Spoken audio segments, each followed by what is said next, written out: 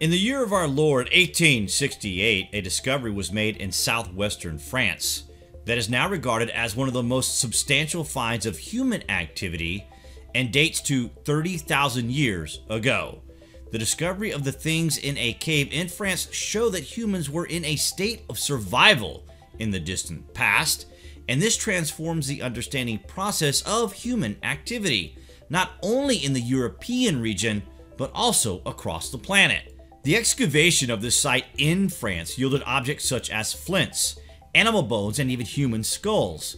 Geologist Louis Lafayette took charge of this discovery, and he unearthed the partial skeletons of 4 adults and an infant at the Cro-Magnon rock shelter, as well as perforated shells and animal teeth fashioned into necklaces, flint tools, a worked reindeer antler, and an object crafted from ivory. The human remains were eagerly compared with fossils of an archaic species known to us today as the Neanderthal man, found 12 years earlier in Germany. However, the 30,000-year-old skeletons of what became known as the Cro-Magnon men were different to Neanderthals, being more slender and having the same rounded skull with a high vertical forehead as us modern human beings.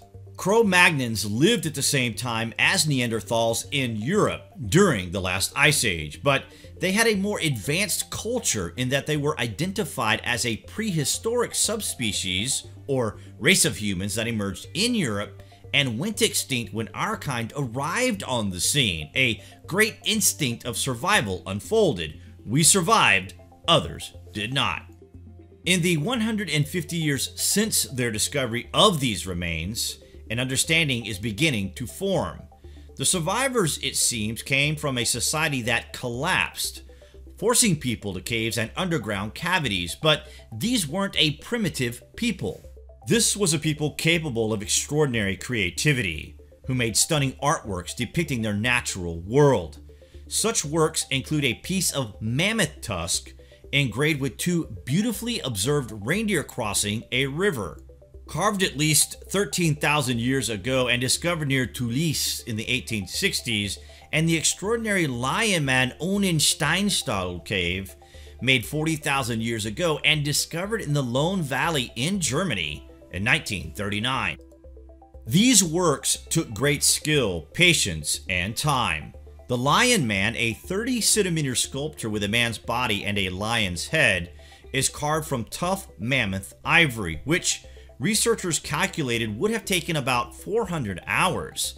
These are the workings of a people sitting something out, waiting, remembering, creating the things they could remember and passing that on generationally. Perhaps the most famous example of Cro-Magnon creativity is the astonishing Lascaux cave complex, whose richly decorated walls were discovered by teenagers in 1940.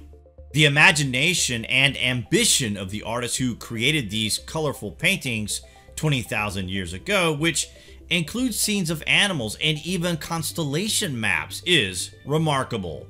For instance, painted on the wall of the shaft of the Dead Man Cave is a bull, a bird man, and a bird on a stick.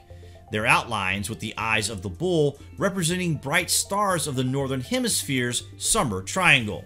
When they were painted, this region of sky would have never set below the horizon and would have been especially prominent at the start of spring.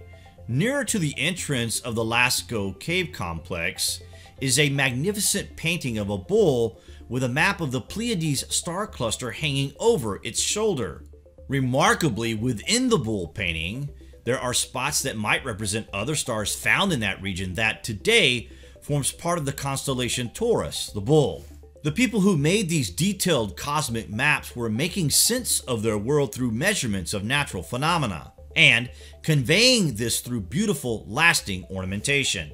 To put this in context, nothing beyond a few shaped flints have been discovered in the archaeology of earlier Stone Age humans. There appeared to be something different about the way Cro-Magnons thought and behaved, far more like the way we think and behave today, actually. And this has led to the theory that modern human culture, including the use of symbolism and the development of complex language, began to emerge 40,000 years ago in creative explosion in Europe after something dramatic had happened beforehand. Over the past century, the term Cro-Magnon has been replaced by the name behaviorally modern humans, and this is to distinguish them from the more ancient, but also anatomically modern humans that paleontologists discovered.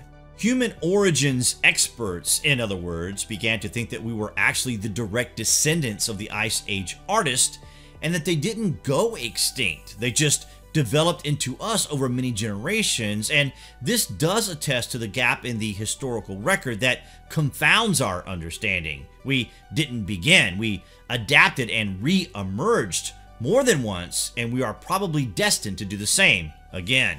Fossil evidence reveals that anatomically modern humans emerged in Africa at least 200,000 years ago, but recent finds have pushed that date back to perhaps 300,000 years, 400,000 years. All the time we keep pushing time back, and this is down to the trauma in the mind of the cataclysmic soul. It's a survival reflex to not remember traumatic events that saw us forced to survive, and we also know from fossil and genetic evidence that people outside Africa are descendants of a human population that migrated from the continent roughly 80,000 years ago.